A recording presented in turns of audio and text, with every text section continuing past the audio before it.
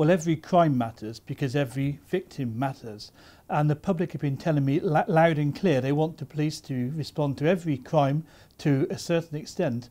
And it felt to me, in discussions with the police and others, they lost focus on some of the more prolific crimes, such as retail crime was becoming to fall off the radar. The response wasn't what it should have been. Some of the volume crimes, when the police were understandably incredibly busy dealing with county lines, with mental health issues. So I think the focus was lost. The public were telling me the same. I've spoken to the Chief Constable who agrees with me, and there will be much more focus that every crime gets a service from the police that is reasonable and affordable. But I think after so many cuts for so long, the focus have been lost, and I understand why, but it needs to come back. Every crime matters because every victim matters.